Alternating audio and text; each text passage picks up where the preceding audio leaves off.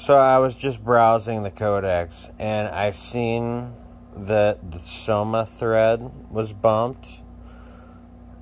And, you know, of course I went in there. And some really good posts, especially that last one. I loved everything I read. Soma is one of the best horror games ever. I won't call it survival horror. It's more walking sim, but just one of the... There's a few things to praise about it.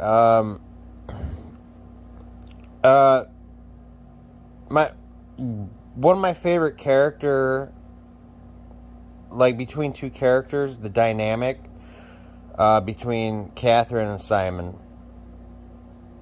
that is one part that makes that game incredible. The setting, a lot of people, I have seen people compare it to BioShock, and that is such a fucking insult to this game. Like, I'm not a BioShock hater, okay? It's fine, but a few years ago I went back and I replayed it, and it was almost unplayable. The shooting, the combat, everything was off. It was terrible. That game is overrated as all hell. It doesn't deserve to be called a classic. I'm not going to hate it. I'm not going to say I hate it. You know, there's things that game does okay. But to compare Soma to that is an insult. Soma is always going to be one of those misunderstood masterpieces. The writing, the design, the lived-in environments. A lot of people praise Prey for that too. The recent Prey.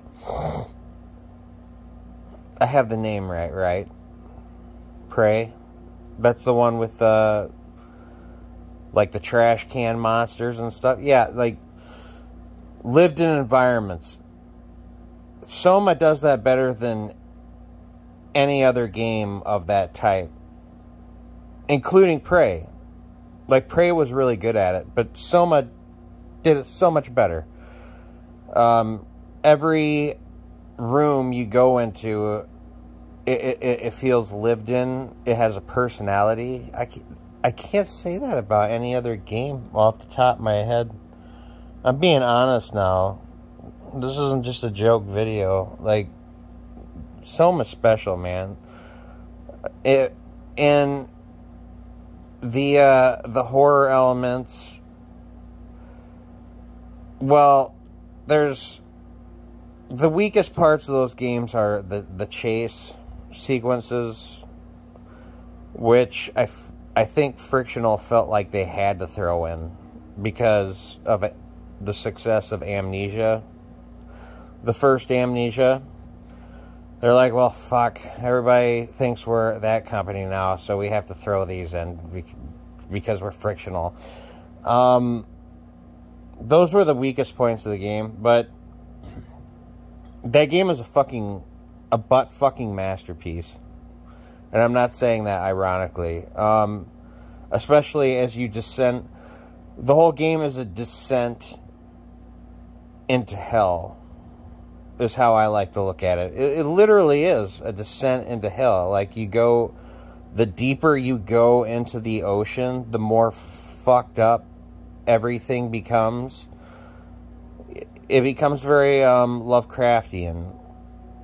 I'll never forget the sequence with the anglerfish. That's what they're called, right? Those fish with the light that dangles above their head. I think that's how they feed. There's like a giant anglerfish. Spoilers, by the way. If you've never played Soma, I'm so sorry. Just stop watching this video now. There's that sequence where you're going lower and you can see like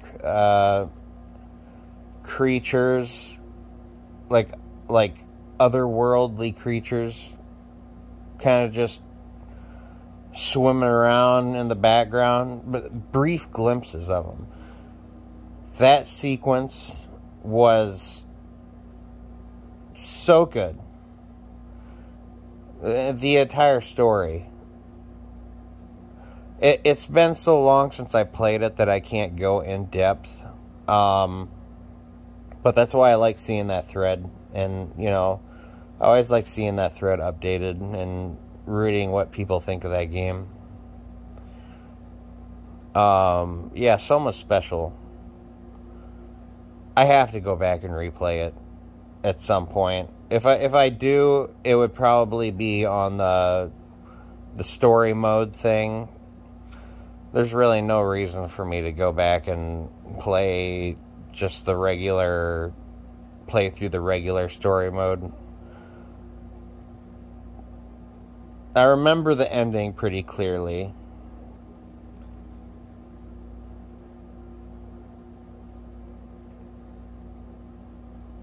Yeah, the early parts of that game. And there are parts that are, like, legitimately fucking creepy and scary. And not in a traditional way. Like existential terror. It's one of those games... It's one of those games that just make you think about the horror of being alive. I don't know how else to describe it. Soma's one of the greatest horror games ever. It would be up there with Resident Evil Remake and Silent Hill 3. Those are the two big ones. Those are my two favorite horror games. Resident Evil Remake, Silent Hill 3. Soma would be right there. I'm seeing some other horror games like right there in my fucking library. Outlast 2 is okay. I don't hate it. I enjoyed that game quite a bit. Alien Isolation I love, but it also went on way too long. There's a specific point in that game where it needed to end. And that is where you're jettisoning the alien into outer space and you fly out into space with it. That sequence was so cool and somewhat reminiscent of the original Alien. Like in terms of suspense, just the stakes. Yeah, I think the game needed to end after you jettison yourself out into space with the alien. That would have been the perfect ending. But then it went on for like fucking, 5 more hours? That kind of shit that game up a bit. Still a great game though. Yeah, I'm a big horror fan.